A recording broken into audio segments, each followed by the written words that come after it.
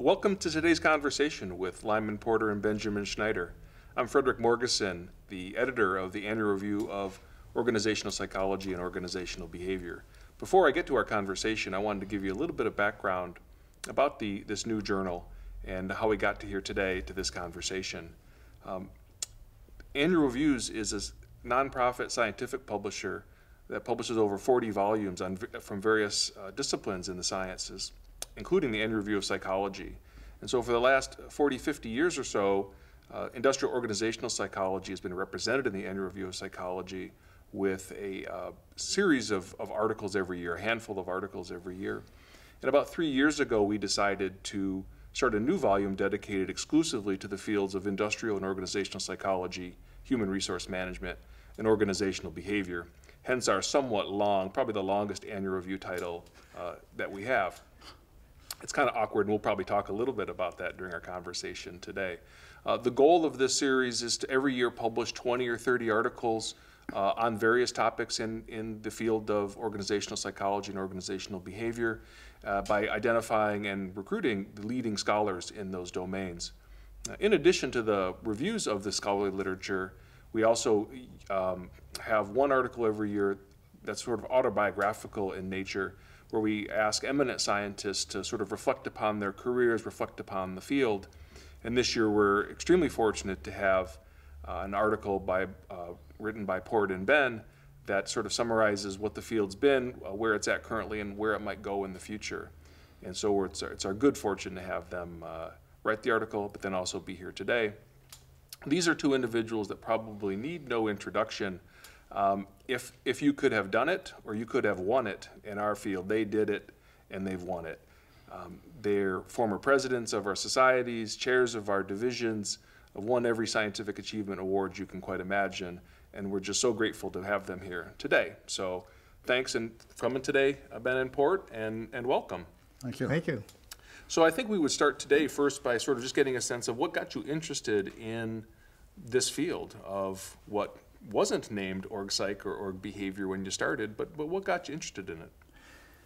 So Fred, if you can tell me what this field is, then I could answer the question. I mean, seriously, in terms of, I mean, one of the discussions that I think your editorial board, and certainly Ben and I had about how to label the field, since there are all these different labels floating around. But to answer the general aspect of your question, I got in the field sort of accidentally in graduate school, working with a well-known professor at the time at Yale, Carl Hovland, and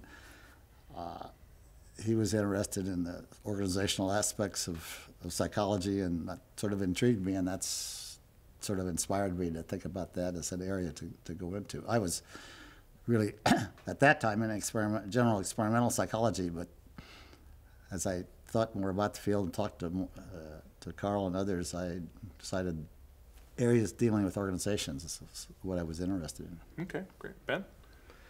Yeah, I mean, it started for me actually in undergraduate school. I was a joint psychology and business major.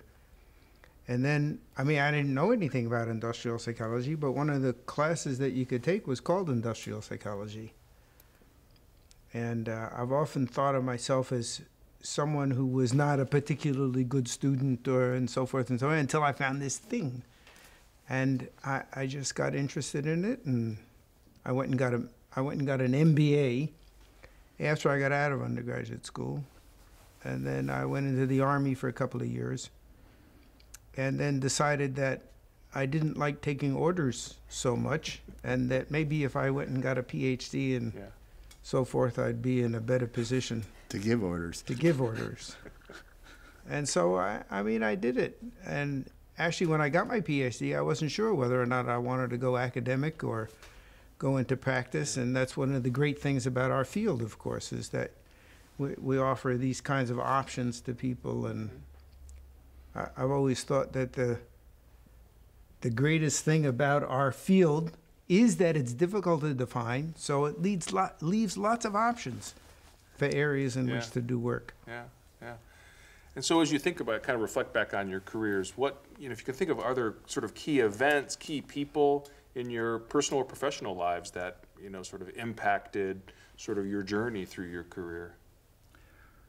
Well, for me, certainly in my early career stages was the fact that when I was in my final year at Yale getting my PhD degree in the middle 50s, and I needed a job when I got out, and I wasn't sure whether I was going to go into some industrial job or academic job. I was, as I always told my wife, very flexible and thought about different things, possibilities, but turned out that Berkeley had an opening for somebody in, at that time, called industrial social psychology, and that exactly, the way they labeled it suited my interests, so I applied for the job and unfortunately ended up getting the job. So that started my career off at a good place in the field, and that's okay. Good. Ben, any people, any kind of events happen for you? Well, one of the most important people in my career is sitting right here, Port. It's a series of happenstances that got us to meet each other. And I was actually talking with my grandson yesterday. He's about to go to college, so he's interested, you know, how do careers unfold and all this. I said, well, I'm going to have a chat with this guy who's been really important. So I'm going to tell the story, and we'll see where it goes. So I was a PhD student at University of Maryland, and this must be like 1966. it was. 1966. We used to invite people in for these brown bags and stuff like that. So Port was on sabbatical at Yale at the time, and my mentor, Jack Bartlett, invited Port to come to the campus to do a colloquium. And I volunteered to go pick him up at the airport. So that's how we first met. So I drove him to the campus, then drove him back to the airport. And then about 10 years later, I was looking for an opportunity to have a sabbatical since I'd moved and I lost my sabbatical. So I applied for a Fulbright. I applied for a Fulbright to Israel, and I needed letters to accompany it. So I wrote to Port and I asked him if he would write a letter.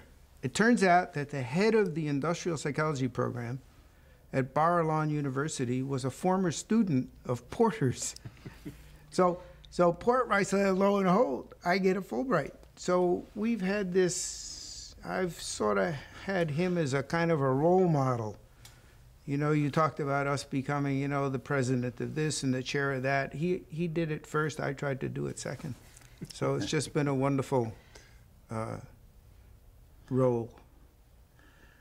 Well, I just follow up on the question too. You know, talk about mentors. A lot of people have mentors when they're graduate students, so they have their PhD advisor and so forth. But for me, two critical mentors were actually colleagues on the faculty when I went to Berkeley. Two senior people at that time. Well, I was as junior as you could possibly be. Ed Gazzelli and Mason Hare, and just going to lunch with them and talking about different things in the field really gave me all sorts of insights I didn't have. And I always remember when I go to lunch with them, and I'd say, are you familiar with the research of such and such? They say, oh yeah, I went to graduate school with him. I was in the Air Force with him. Sure. I thought, gee, am I ever going to know anybody in the field? I don't know anybody in the field. These are just names to me. Right. And they're saying, oh, I had all these different. Anyway, so it's easier to start out humble in the field. I'll say that. But one of the great things I think about our field is the nature of the relationships that evolve over time. I mean, I used to tell my graduate students that they made a wonderful choice just deciding to get a PhD in something like this. Right. Not only for what it represents, but the kind of people who go into our field are A, interesting, B, warm, C, supportive, you know, reinforcing and all of that kind of bit. And fairly bright. Well, yeah, most are bright. No, I mean, it really is a wonderful happenstance. I know I keep using that word, but to encounter all of these amazing people that we get to work with. Yeah, and so I think the idea of sort of, fortuitous events is an interesting one. Kind of the flip side of that to me is the obstacles one might face as one kind of pursues a career, in any career, I suppose. But can you think of any like major sort of challenges or obstacles that you've encountered in your career that you've either had to work around that prevented you from doing something you wanted to do, or in the end, the obstacle produced kind of new, unusual insight that was actually beneficial? Any sort of reflections about that?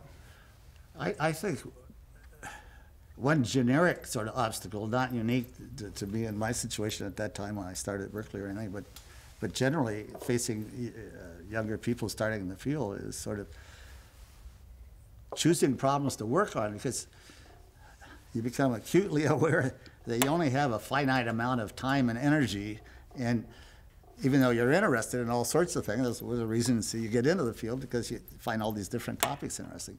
But in terms of doing research and scholarship, you gotta set some priorities or make some choices, and that's I think a challenging task for Right. especially for a young faculty member. Sure. Yeah. And, I mean, the biggest thing for me as a young faculty member was making similar kinds of choices to what Port's talking about. It was, you get interested in like this big question, right? And you wanna find some answers to these big questions. But those big questions require, 3, 5, 6 years. You always figure you can get a study done in 3 months, right? You can't. And so balancing off the magnitude versus the doability of projects, I think was the biggest challenge that I confronted. Because this publish or perish thing, for especially for academics, it's a reality that you need to grapple with. Right. And I think making choices to make sure that you grapple effectively, both short term and long term, is an issue. Oh, I was just going to say, an analogy that I thought of back then when I was trying to decide, which topics to work on and research on is sort of what I call the stove analogy. You have some front burners and back burners on the stove, and on the front burner you have some article that you've invested a lot in, you've got the results, and now it's just a matter of translating that, writing it up, and see if you can get it published.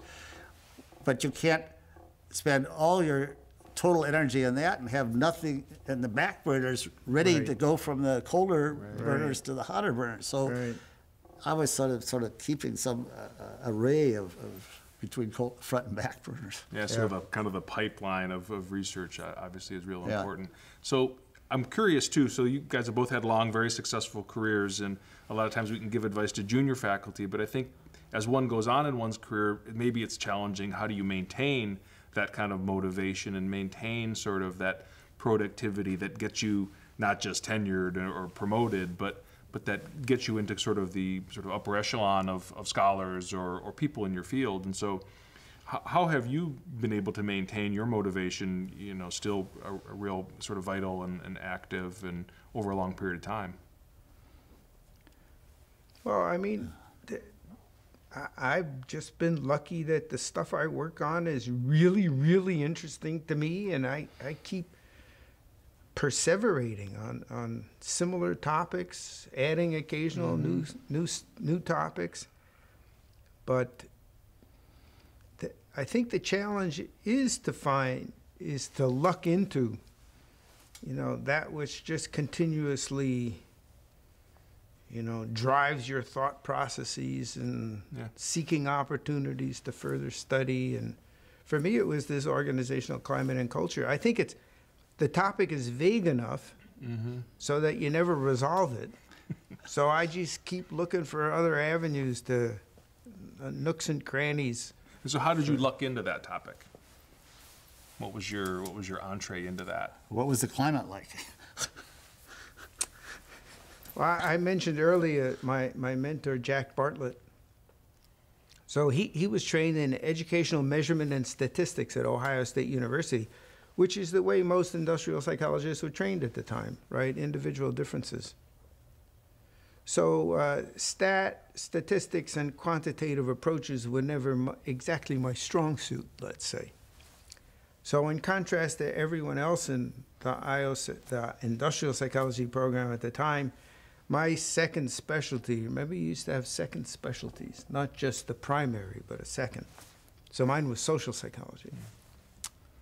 And so we would have these discussions about, you know, what my dissertation was going to be and what's important. And I always ended up saying, well, you know, the situation is important. And he'd always say, yeah, but it's the individual differences that matter. And so we actually did some work together. And I did the context thing, and I needed a label for what the situation was. And I read a couple of articles. They used the word climate. That was it. It was a very deep conceptual thought, as you can tell. And also sort of foreshadowed your interactional psychology work, right? The idea of resolving those two sort of tensions, the individual differences in the context. That was the beginning of that thought process. You're right, Fred.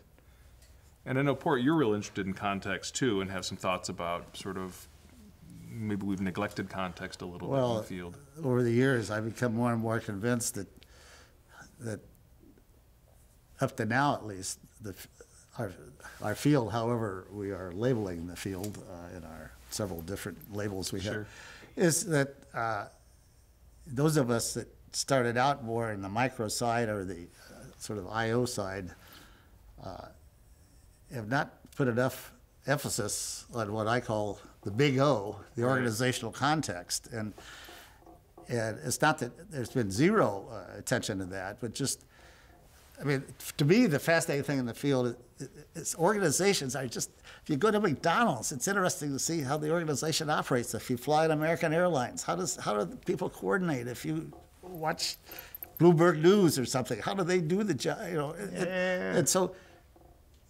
watching these different kinds of organizations try to put together human effort is what has continually sort of fascinated me.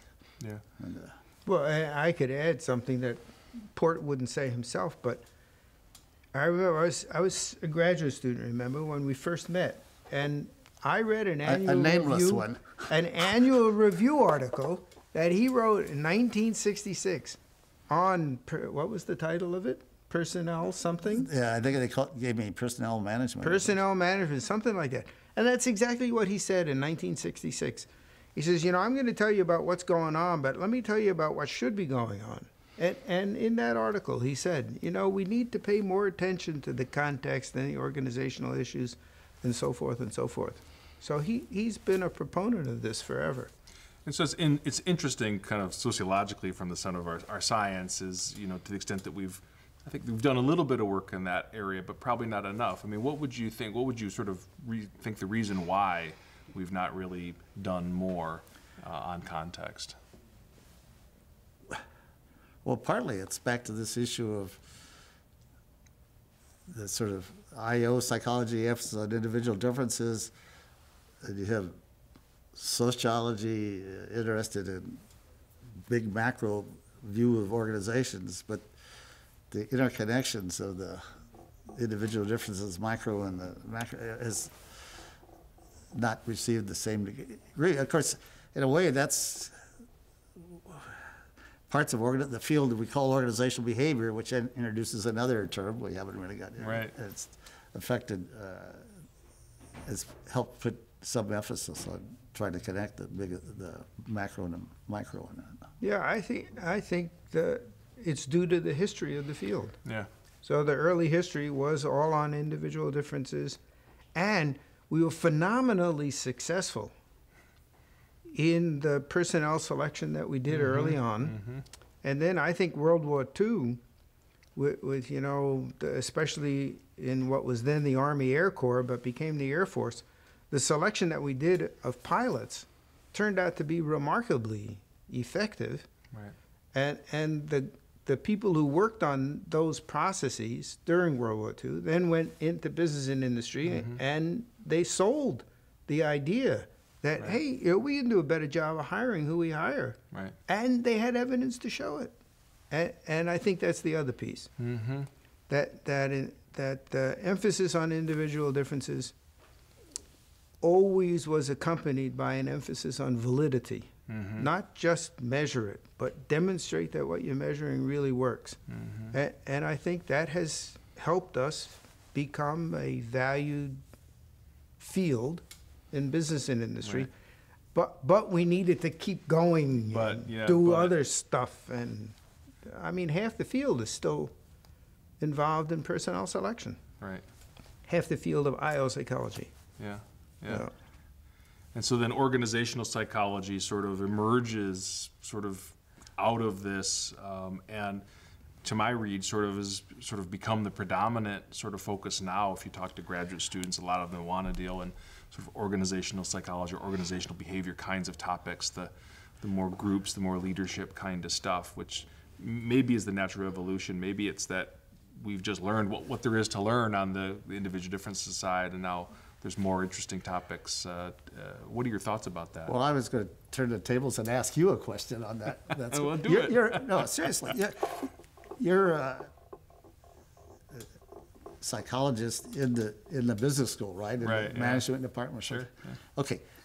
I'm an undergraduate that's taken, if not your course, some other similar course. So I'm coming in to you and asking for advice and say,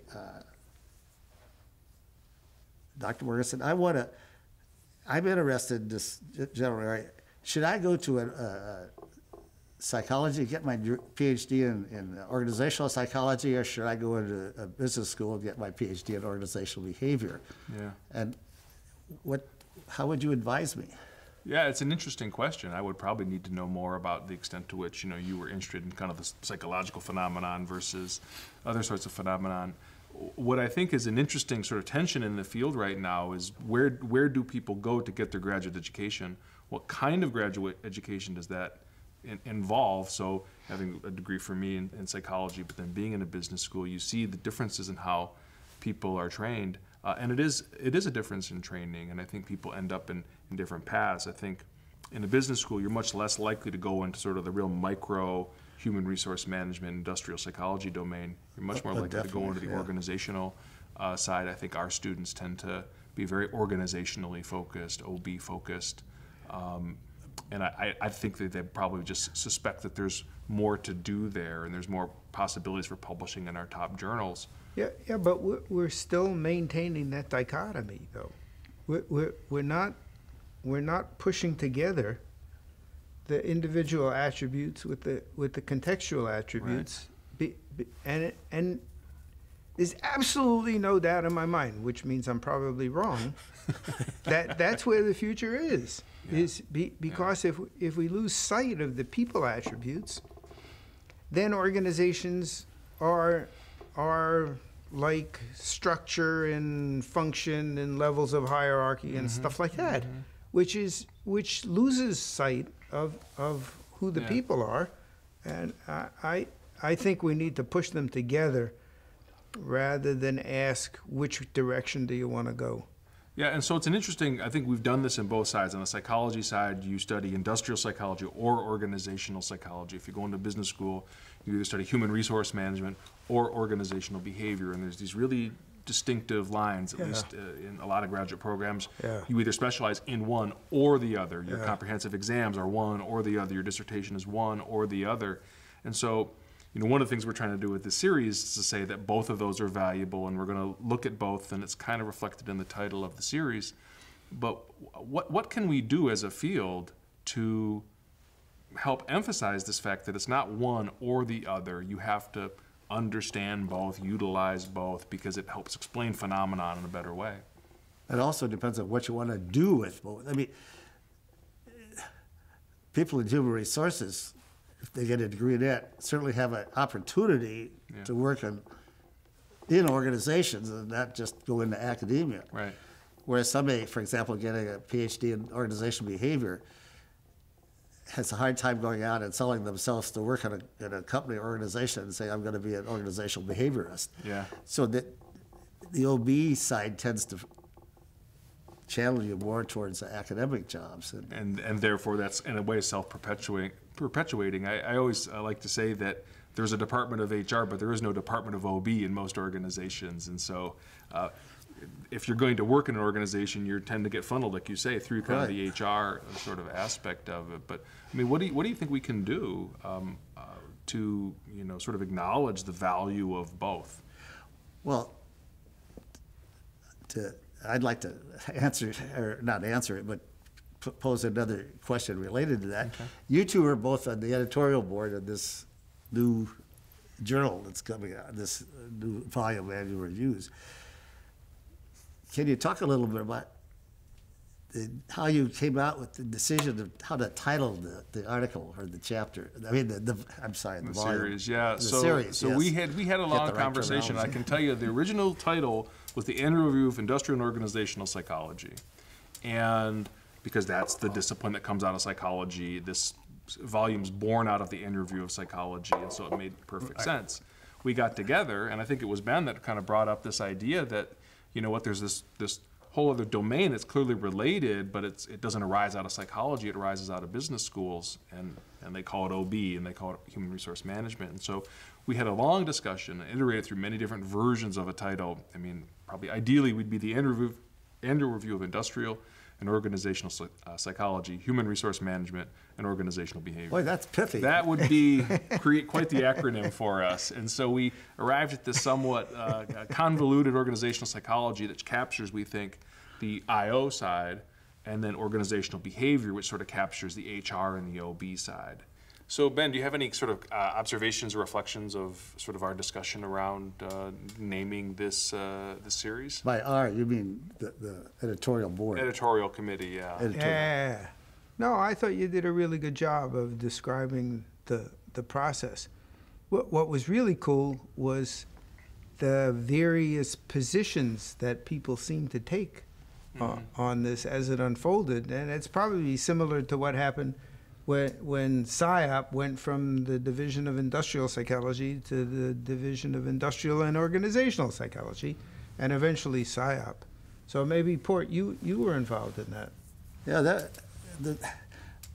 the way we got our current name, we on the SIOP side got the name Society of Industrial Organizational Psychology, was a change from the earlier name of Society of Industrial Psychology. In the early 70s, the executive committee had a discussion of this, and some of us raised the question, shouldn't we change the name of the division? At that time, there wasn't a society yet. It was still a division of APA, and it was Division 14.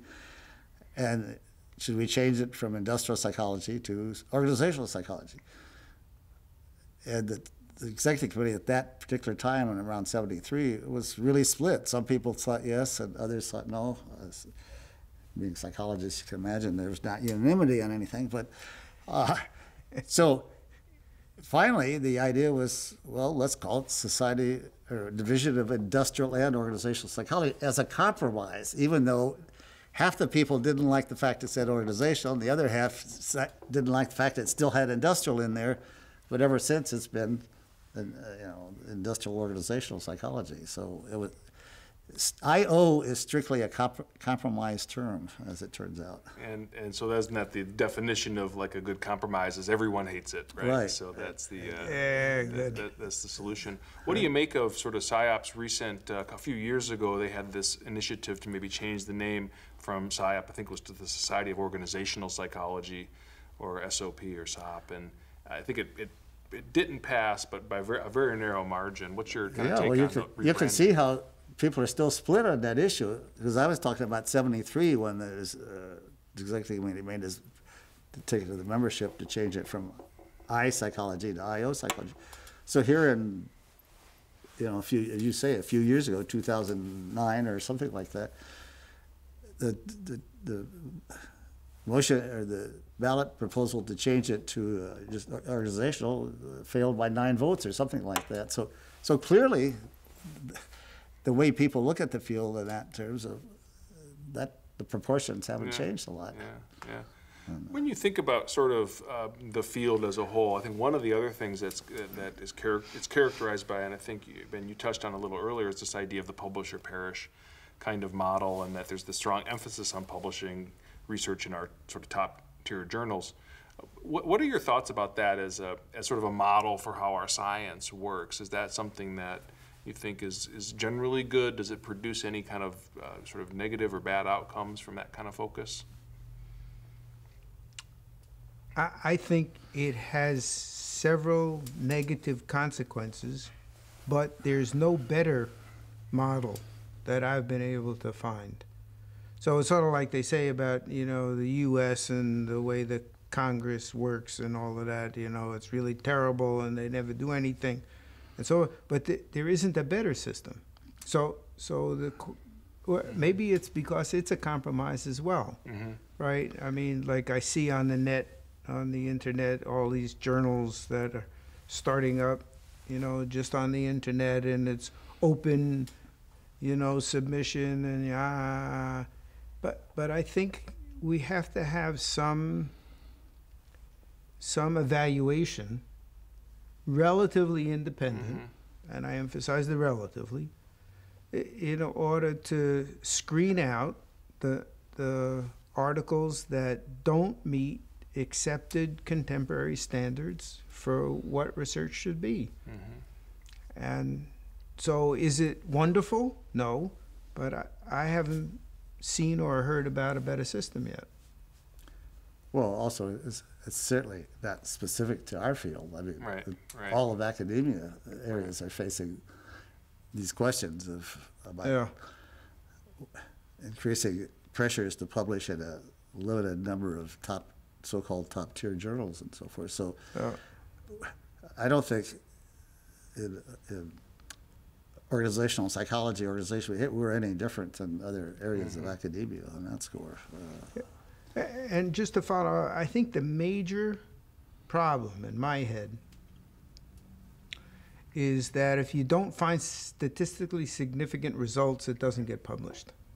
Right. And I think that if I was the editor of a journal, as you are the editor, or were the editor, I would try and find papers that were conceptually rich, that tested theoretical ideas that not everyone, but most people would agree are true, and then did not find support. Right. And I think that I personally have the shortest results section of any article ever published in the Journal of Applied Psychology.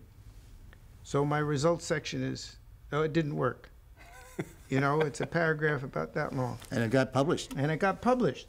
But because it was something that everyone believed was the way things would work out, and I had published an earlier paper where that was the hypothesis that I made, and I got the data and it didn't work out. So do you think that article would get published today? No.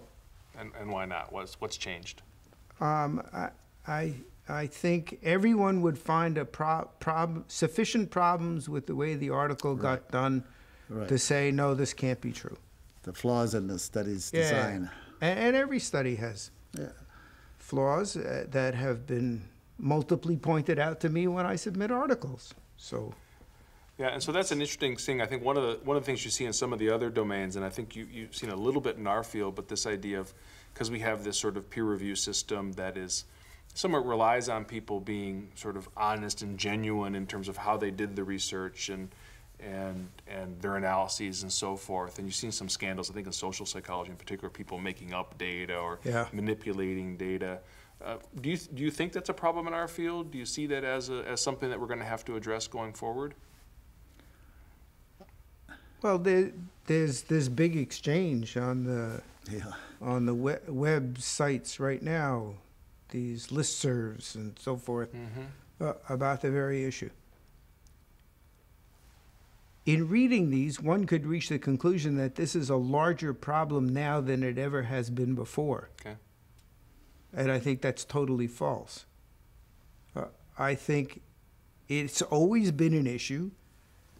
People in various fields, like Port was saying, it's not just our field. People in various fields for some reason or other, make these really bad decisions about their data and about, coming up with the theory after the data and so that's not new, and the problem will always exist. There's nothing you can do about it. Yeah, the potential's always been there.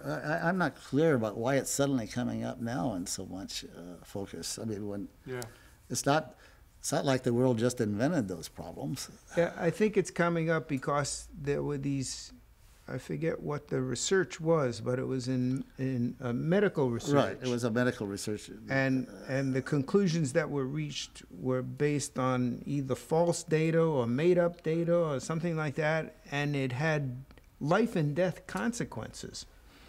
And so that stimulates the issue, well, how much of this stuff is really going on? But nobody could think that before that problem, that particular article problem came, who would think that this could never happen? You'd have to be really naive to say, oh, I was so shocked at this. I couldn't agree with you more. And that's what I'm saying. I don't think this is a new... not a new phenomenon. It's maybe not the a pressures, new phenomenon. maybe the pressures for publishing have kind of pushed it to the fore, where grant monies and promotions and stuff are contingent upon. I think a bigger issue, you're the journal editor, look from that perspective, but you've got increasing sizes of faculty and more people in the field squeezing through this little narrow funnel of highly specified top journals, and is a lot of good research not getting published or visible because you can only get so many articles in the few top journals or not, or how do we deal with that issue, I guess? Yeah, it's an interesting one because there has been work looked at. The number of faculty have increased, but the number of pages sort of allotted haven't sort of kept pace with the number of people trying to do the research, and perhaps that's one of the issues. Kind of building off of that idea, that it is clear that many of the top journals have very high rejection rates, 90+% rejection rates, and I'm wondering, both of you have been very successful scholars over the course of your careers. Did you find that it got easier to publish for you as you went on in your career? Or did it always kind of stay challenging, or did the challenges change? What are your thoughts about that? Always challenging. How come? Well, it didn't change, to answer, for me at least. I didn't find any difference later versus earlier. Okay. But I think in the last 10 years, for sure, maybe it's 15 years, that there has been an enormous increase in the conceptual and theoretical requirements to get an article published. So when I first started publishing, as an extreme example, there was the validity information exchange in personnel psychology. Right. You did a project, you got some results that might be useful to other people, and you published it. yeah. So my perception, and maybe it's because for the last 10 years I've been working in the world of consulting, my perception is that interesting results are no longer interesting to journals. And I think that's really bad, because you don't have to have solved the problem of nature versus nurture, in order to get an article published. And you don't have to have 37 pages of theoretical background to show this piece of interesting data. And I think we've gone way overboard on the theoretical side. Yeah, I agree. I think, as others, Ed Locke and others, we need to, I think, be much more emphasis on inductive. And I just agree. The way I just agree with what Ben just said. Yeah, I mean, the way I think of it is science progresses in a lot of different ways, through deductive means, through inductive means. Right, both. And not one is necessarily exactly more important than the other, but if anything, the field has the emphasis should be on the interplay. Yeah, sure. Well, then I think the interaction component, I think, is also important. What advice would you give to, I think the challenge for people that are established in the field is different than the challenge for people that are coming into the field, either as graduate students or as new faculty. So what advice would you give those people as they're sort of navigating this process of, you know, this theoretical contribution, this much more competition for that space.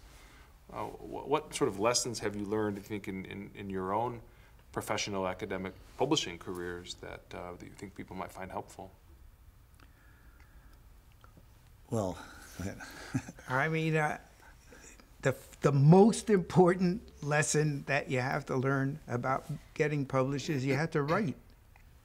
I mean, I saw and I continue to see many, many bright people who do really interesting studies and they never write them up because writing is tough work. And so maybe 15 or 20 years ago, I came up with this phrase, write, morning, noon, and night. You know, if you're not writing, you can't publish.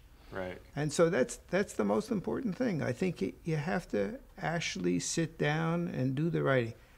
And the second thing is you have to have a model in your head as to what kinds of articles you want to emulate. And therefore, you have to read the literature. Right. Right. You have to know the kinds of articles that are getting published. Not that you have to mimic them, but, Right. but you have to understand what the... So does that, like, how they're structured, kind of how they build Yeah, their arguments, how they present their results? that sort of stuff? Precisely. Yeah. You got to learn to say up front what the article is about and why you think it's important. And I mean, there's just like sort of a map. Maybe that's the way to think about it. And then the third thing is you got to have someone as your Jiminy Cricket. You know, what would he or she say if they saw this article? And you need to pick someone who you value and whose standards you admire and so forth. And is critical, willing to be critical, right? Yeah, and they don't even have to be there. You just have to say, well, what Right. Oh, sort of. And as I a used to device, say, yeah. I used to say when I first started out, I used to say, well, what would Pat Smith say if she saw this, you know? Yeah. And I think those three things. Yeah. Yeah, just nothing substitutes for persistence. Sure. But I've, you know, for beginning graduate students particularly, I found over the years, this is a generalization, so obviously plenty of Right. individual exceptions to any Right. generalization like this, but I found a lot of graduate students in the early couple of years were very clear about what topic they were interested in. They really were interested in X or they were interested in right. Y, and they could articulate Sure. why they were interested. But then to get them to formulate a researchable question related to that topic was really the hard thing. And then to get them to think about, okay, if you did that study and found some results, would anybody pay attention to it? Would it have any meaning to other people? Right, It's right. clear that you could carry out the study and you might get it published if you write it well enough. But would anybody care whether, I mean, Yeah. Does it matter? so to get them to convert interests into actual contributions, so to speak, was I think, the big How would one do that? What's the sort of device? What will we tell people that, you know, it's great to have an idea, but how do you translate that idea into something that other people care about?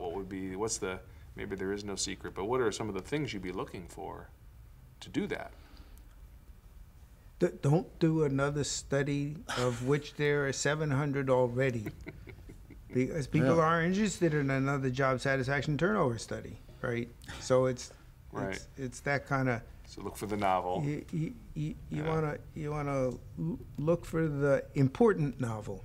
Yeah. And this is another issue, I think, that we're fortunate in IO psychology in particular, that the world of practice is not seen as a negative in IO psychology, and we can discover what are important problems just by being out there working with companies. And so I think that's one route to resolving that problem. right. Yeah, I think another is, as you mentioned, is kind of know the literature. So in the sense of knowing what's been done clarifies what is the next sort of step beyond what's been done. But again, to challenge students to answer that question, Yeah. how does this advance the literature from what is there now to, and would people care if you made that kind of, you know, Yeah, so I want to pick up on two things that you said, and we'll talk with the first thing that you said, Port, this idea of persistence. And so is in your mind, is persistence like an individual difference a person has? Is persistence something that the environment or the context can help shape? How does one who's going into the field who may not be the most persistent person in the world, we know that persistence matters or resilience matters in the face of a lot of negative feedback. I mean, what does one do to develop that or to have that, to be successful in this endeavor? One is not to go into the field if you don't have it. So that's a selection issue, right? So individual differences do matter. No, right? I agree with Port. I think it's highly correlated with individual difference. I think, of course, there are contextual things.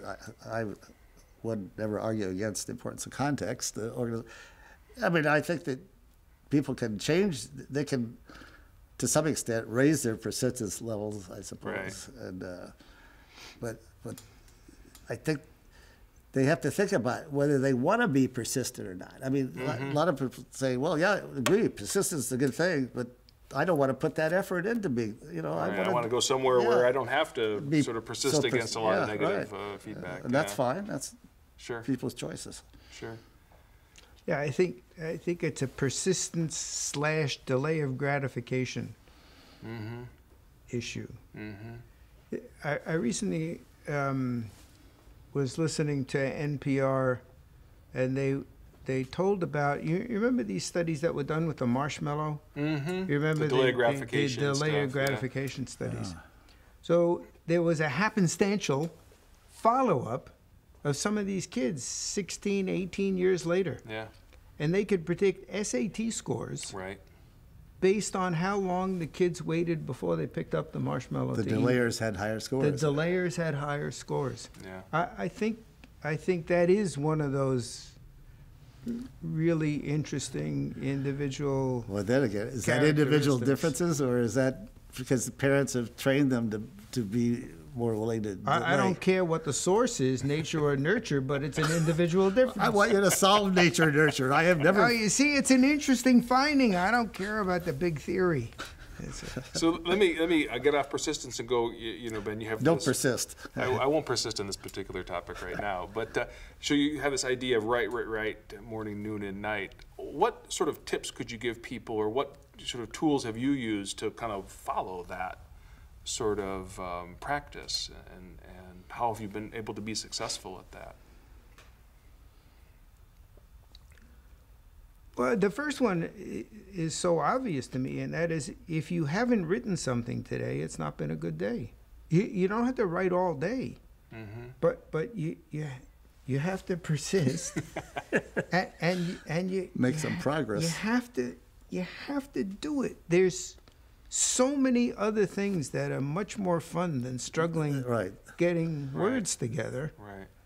That it's easy. Well, I'll do it tomorrow. So if you skip a day, well, you haven't put a couple of sentences down on something, then it's not good. The second thing is that I even before we had computers, I just made notes all over the place. And I'd have a file for this and a file for that, and they'd just be random notes.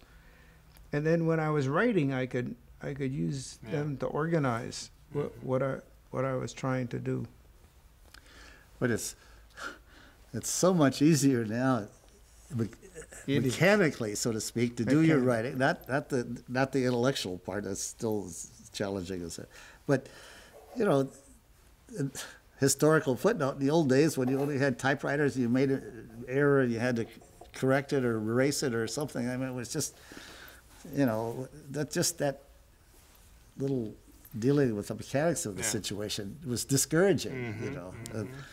So having computers, word processing program, I mean, it's just made it so much more comfortable.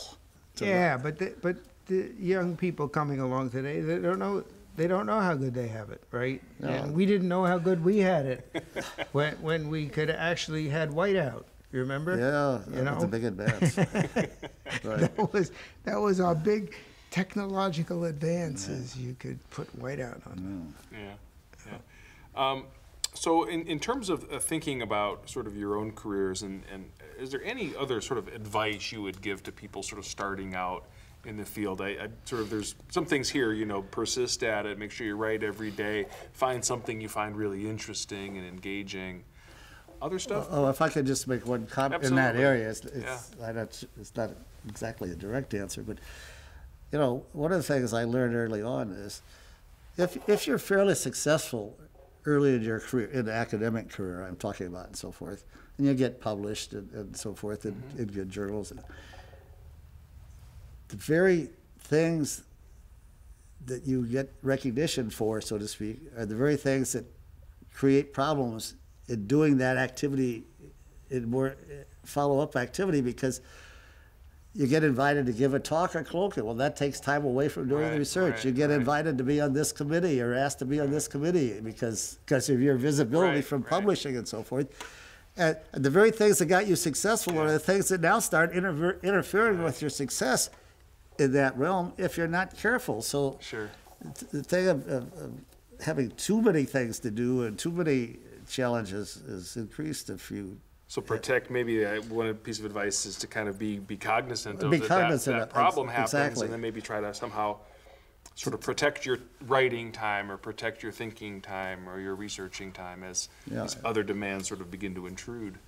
Yeah, so let me follow up on what Port said.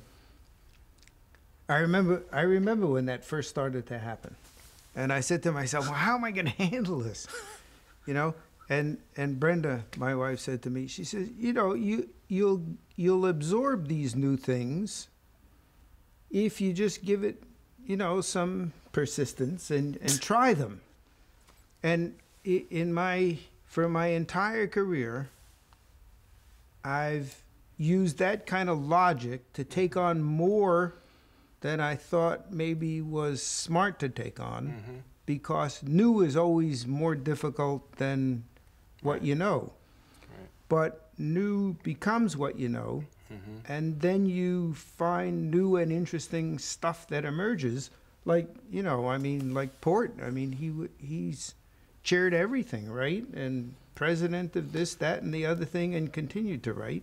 And I've been able to do the same thing by getting involved. And the getting involved in the profession is really stimulating, not only from the people you meet, but from the new challenges you confront.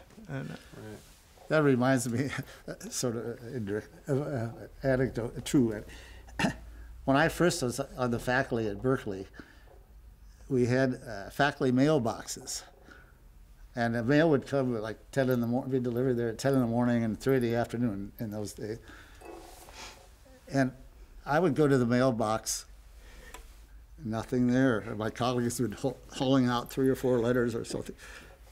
Finally, after I got so desperate, I even liked having advertisements come to my mailbox because somebody was sending me something. You know, I wasn't being totally ignored by the whole world. And so it was later on, again, as I got somewhat more in the field and you might say more recognizable, then that what used to be a big plus of not getting mail, big minus not getting mail turned into the opposite. Yeah, I remember when I first came to Michigan State, I think my dean didn't know who I was, and at the time you think, well, I would like my dean to know who I am, and I think he thought I was a graduate student. But then you realize it's great when your dean doesn't know who you are because they can't ask you to do anything. Right. Yeah, so enjoy those times, I guess. For be careful what you ask for. That's right. There's that's a big challenge. Other sort of advice or sort of lessons that you've learned in your careers for young scholars? Well, I just I was always clear from the beginning that I didn't know if I was going to get tenure or how I was going to do in the field, but I was always going to reserve time for non-academic activities. Okay. Like playing touch football or things, doing something with my wife on the weekend or something. But I made a commitment to myself, so to speak, that I was not going to let the demands of academia overwhelm everything. And I was going to, even if I failed in academia, I was not going to do it that way. Sure. That really brings up the issues of how one defines success. And so it sounds to me like one of the ways you've defined success is sort of this combination of kind of the work domain and then the sort of the personal domain. Any advice about how one should think about success? Dr. Schneider? Well, it's the old criterion problem, right, for personal lives. I think it's multidimensional, you know, and if it's not, then you're really in trouble. Okay. So you need to have, as Port said, you need to have these multiple facets. Multiple identities? You need to have multiple identities. You know, you're a father, you're a husband or wife, you're an academic, you're a consultant, you're an administrator, and I think for me, part of the interest in life is the interest in all of those domains. It's the diversity. It's the diversity, and I think you do have to make a commitment. In that, you have to identify what these issues are, what these identities are that you want to fulfill, and then allot time and commitment to those as well. So have you guys found that in your careers, I mean, it sounds to me, Port, like this was a very sort of deliberative decision at the time. Is this something that you kind of thought about or sort of emerged as you made observations about your own career? What was the kind of the process through which that Well, in my case, it was pretty much an intent. Yeah. In other words, I was going to do some extracurricular. One thing I did early in my years at Berkeley was I was a faculty representative of the student government. They proceeded to have the Berkeley riots and everything, so I wasn't quite effective in that role. But you know, I took it on deliberately. In other words, I realized this was interfering with having additional 2 hours or something to do a write part of another article. But I deliberately wanted to do some different things. Okay. So I did. Yeah. So it wasn't accidental in my case. And for me, I turned down opportunities to have roles that I thought would interfere with other things I wanted to do. So, you know, I was head of the IO psychology program at Maryland, but I never became chair of the department, and that was a very conscious decision on my part, that I didn't want to have to take the time to deal with all of those people on issues that I thought were not going to be interesting to me or useful to me in any way. You didn't like the idea of assigning faculty office space or something like that? I didn't like assigning faculty office space, and mostly I didn't like the idea of having to deal with people I didn't respect. And I knew that would cost me trouble. Yeah. So I never did it. Yeah. Right. But I think, like, one of the things I remember when I first took the job at Yale was the opportunity to play doubles with Port and Chris Argyris and other things like that. So I always maintained. Yeah, see, there's a good example. We were out playing tennis when we could have been writing. But again, it has to have some balance. And, I mean, you can overdo that. You can say, oh, I love the tennis. I'm going to play every day for 4 hours. Yeah, and I saw guys do that. Yeah. I saw other faculty do that, especially after they got tenure. And it was so disappointing to especially the graduate students, to see these faculty who sort of quit. Yeah. And I think it's... So stay engaged but balanced, because it's a marathon in a way, right? I mean, there is, I think, a very sort of, you get a lot of benefit out of being successful early. But the reality is the jobs we have, we don't wear out in the way you might if you were in a physically demanding job, right? And so we have very long careers potentially. Yeah, and I think actually intellectually, I feel I've become much broader over the years in the issues I'm willing to simultaneously consider when I think about, you know, important problems in organizations and so forth. Yeah. So in the social sciences, that old literature that we knew about, you know, mathematicians peak at 23 or something, that's not true in the social sciences. Yeah. So any other kind of final thoughts about sort of if you're going to talk to an eager graduate student or a young faculty that you might want to impart to them?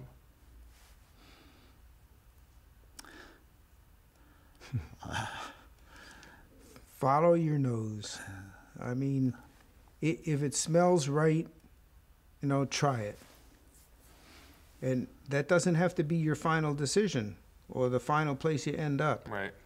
But if it strikes your fancy, try it. Mm-hmm. Because you'll be able to persist at it because Right. it struck your fancy. Because you're interested in it. Yeah. Absolutely. Stay engaged. So just stay engaged in whatever it is, and I guess the way you stay engaged is to find things that are interesting to you, but Yeah. but recognize, I guess, the idea that interest can change and evolve over time, and Yeah, like writing introductory chapters for a new volume of annual reviews or something.